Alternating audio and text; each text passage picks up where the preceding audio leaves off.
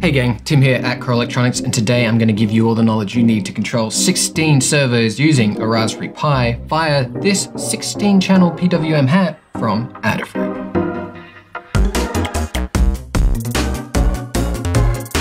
The Raspberry Pi is an exceptional single-board computer, but the one thing it isn't great at is controlling lots of DC motors, and these kinds of servos all have DC motors whirring inside them that make them work.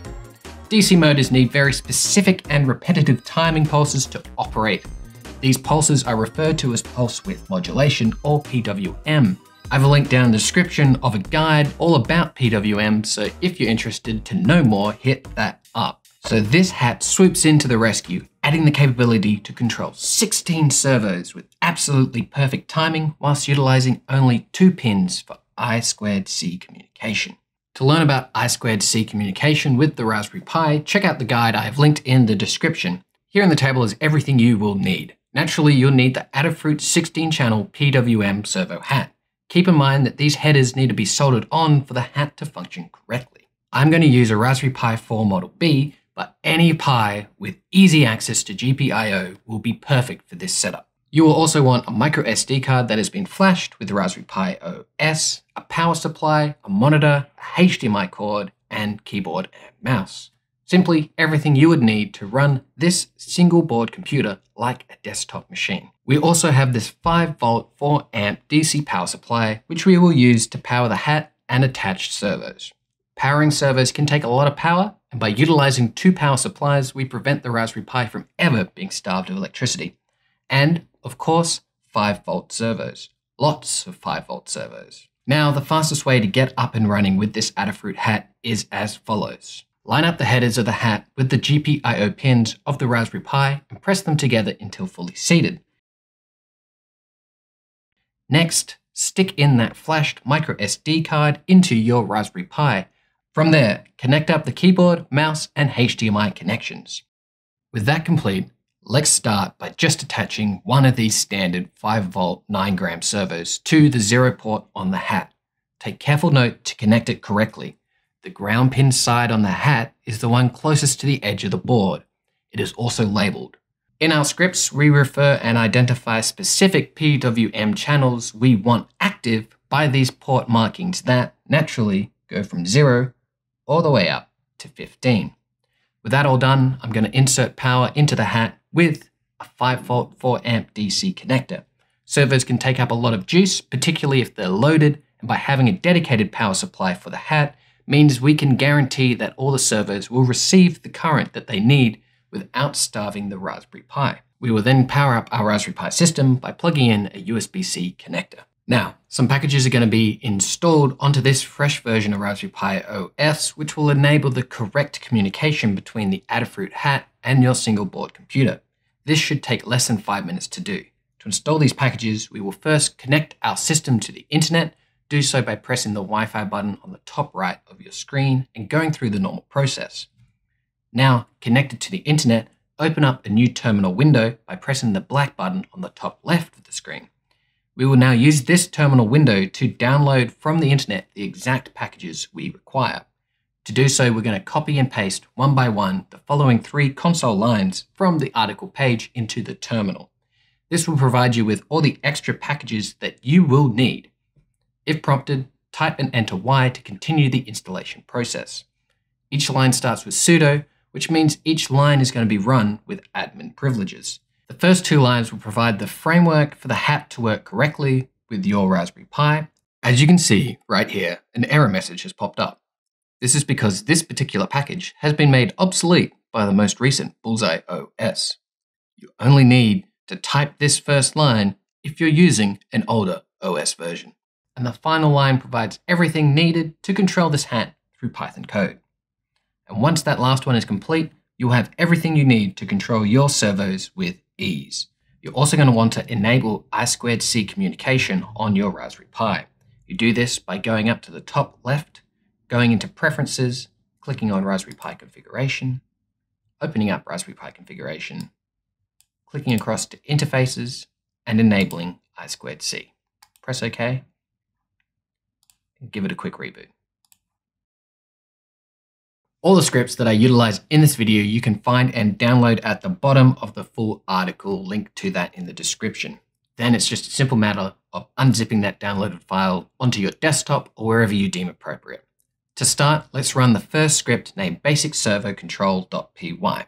This will activate this attached standard servo. I'm going to right click it and select Open with Thonny IDE. Thonny IDE is just a Python interpreter software, and you can use whatever software is your preference. With the script open, let's press the big green play button, and we should see the servo spring to life. There it is. Jumping into the code quickly, you can see at the start that time and the Adafruit Servo kit library have both been imported to this script. After this, there's an initializing statement. What's written here will mean that we have full access to the 16 PWM channels of the Raspberry Pi HAT. After this initializing line, we dive straight into deciding the angle of the servo using the kit.servo with the index number in brackets, which in this case, connected to channel 0 is 0. Then by adding on the dot angle to the end of that line, it will know that we want to alter the angle of the servo, and in this particular case, we've made it 0. By making this equal 0, this line is telling the servo to rotate to its 0 position. After this, I created an infinite loop using a while true statement. Once it enters this loop, any lines that are tabbed are going to be repeated until I manually tell the script to stop. In this loop, I start by telling the program to sleep for 3 seconds, and then I use the exact same kit.servo0.angle from before, but this time I turn it to 180. This is going to rotate the servo through to its full arc of freedom to the 180 degree, sleeping again, and then returning itself back to the 0 angle. Say you instead wanted to control a continuous servo. The game plan using this hat is very similar. Just to clarify, whilst a regular servo only turns over a narrow range with precise control over position, a continuous rotation servo has a shaft that spins continuously with control over the speed and the direction. So let's start by replacing the standard servo with this continuous one I have right here. We're going to take care to attach it to the top of the hat exactly the same way, with the ground side closest to the edge of the hat. With that done, let's open up the script basic servo continuous control.py in the same way as before into Thonny IDE. Then, as soon as I press the big green run button, just like so, our continuous servo springs to life. Jumping into the script, you can see it looks very similar to the one before. In fact, the first 3 lines are exactly the same. The next line sets up the continuous servo profile for the 0 PWM port and gives it a throttle value of 0. Throttle values that it accepts can be from -1 to 1. Negative values will drive the continuous servo in the reverse direction. With a correctly calibrated continuous servo, this right here, making it 0, will make this stand still. Then a while true infinite loop is created, just like before, and we then start rotation at max speed. Then we have a 2-second pause, and then the next line is half speed, but in reverse. As a note, when utilizing these little servos, if you find it running when you have the throttle set to 0, the best way to fix the problem is to adjust the potentiometer found at the bottom. You will need to use a screwdriver to do this. You're going to rotate this potentiometer with the throttle set at 0, and you're going to adjust it until the continuous servo stops rotating. Then rerun this code to check that everything is working properly. And the final code I'm going to show you is going to take a little bit of setting up, so bear with me just for a sec. Before me is my battalion of standard servos. Keep in mind that any of these can be any type or size of servo, so long as they're 5 volt, they are compatible with this Adafruit hat.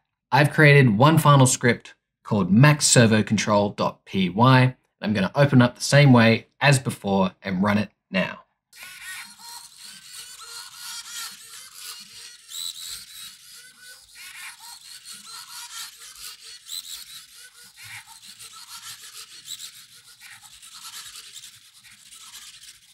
Very satisfying. In regards to connections, I've just filled up each one of these PWM channels.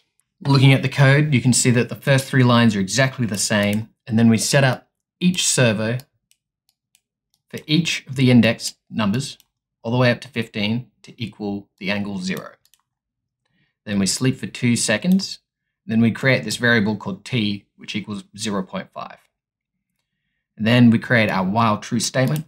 This is our infinite loop that's just going to keep going round and round and round. And then the very first thing it does is it focuses on the servo attached to the channel 0, and it tells that servo to go at an angle 180 degree, and then sleep t, and t is that 0.5. And then it tells that same servo to then go to the angle 0. So we're just flicking it and then flicking it back. And then I'm telling the machine to sleep t divided by 2. So half t, which is 0.25 seconds. It then does that same thing for the servo attached to the index number 1, does the same for the servo index number 2, and so on and so forth. Then after all of that, it goes t equals t divided by 1.5, which shortens this t time, and then it repeats once again. Hopefully this has got you thinking and willing to jump into this world. If you only need to control 1 or 2 servos, or one with a unique PWM requirement through your Raspberry Pi, I've also created a guide to do that. Hit up the description to jump into it. And with that, until next time, stay cozy.